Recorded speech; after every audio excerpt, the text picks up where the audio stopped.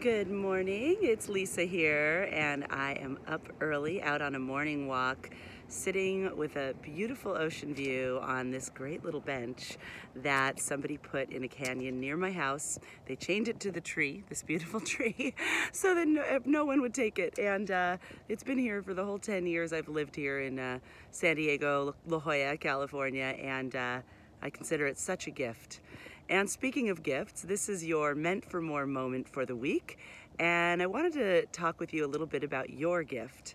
You know, when we talk about your Meant for More, it's really that feeling inside that won't go away, that you know you were made to make a bigger difference.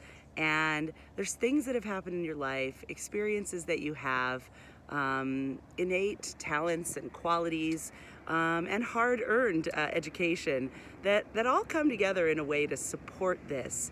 And paying attention to it is really magical. It can give you a very purpose-filled life, a fulfilling life. And I get asked often, you know, how do I tap into that unique quality, that gift? Sometimes we like to call it around here your $1 million value, because it's interesting when you find that piece of the puzzle that's uniquely yours to contribute to the world. Sometimes if you choose to make a profession of it, you can have the experience that you're actually paid the most for the thing that comes easiest to you.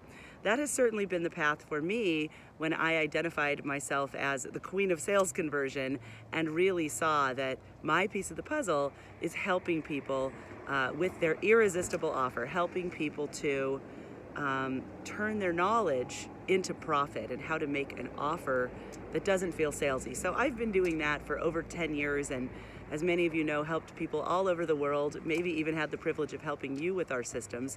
And so today I wanted to give you a place to start looking for your own Meant for More if you're on that journey.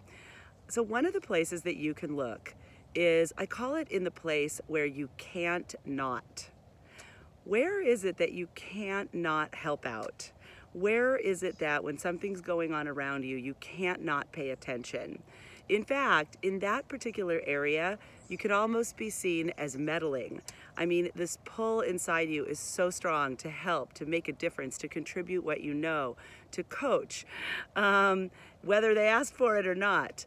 And if you pay attention to where you can't not participate, you can't not help, you can't not contribute, you can't not say something, you can't not make a difference, that is a clue leading you toward your Meant for More, your $1 million value. Or another way we say it is getting on your dime, that piece of the puzzle, that spot in life that you are so uniquely built and qualified for.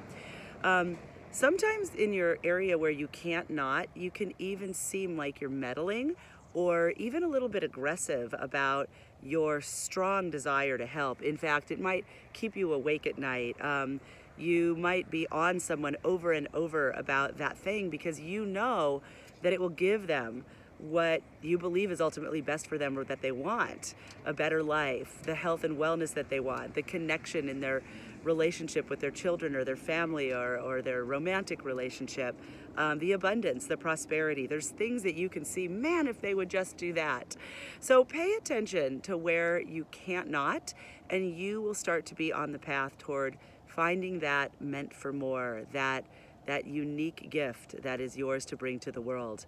And whether you choose to monetize that gift, to make it a profession, or to just contribute it to the world freely, Meant for More is really about the process, the proven formula on how you can start to articulate that and how you can start to communicate that in a way that it really can make a difference.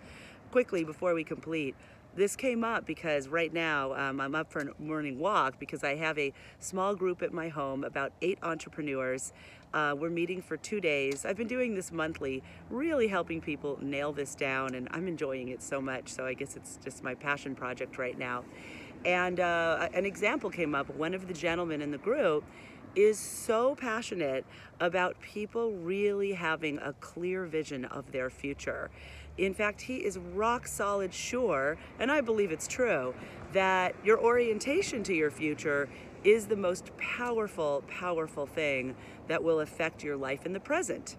even more than any work we can do, clearing up our past or getting over things, really, you know, in his view, and I definitely believe and subscribe to this, your orientation to the future gives you your powerful now. So it's worth working on.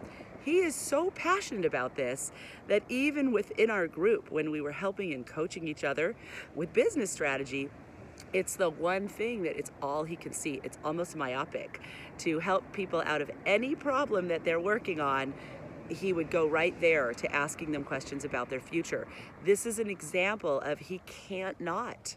It's his meant for more. It's what he's made for. I'm the same way about seeing people make their offer.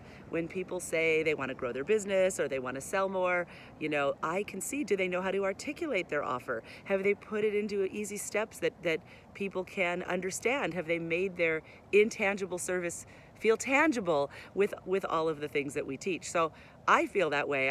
I feel like I walk around the world just seeing people stepping over thousands of dollars every day that are laying right there for them, those dollars representing the difference they could be making for people. So you've got your own meant for more, whether, you know, it's like this gentleman with, you know, his myopic view of the difference it makes to know your future, and his fire and his passion for everybody to have that orientation. Or it's like me, I can't not see the missed opportunities that around, you know, each person who wants to make a difference, if only they had some structure around making their offer.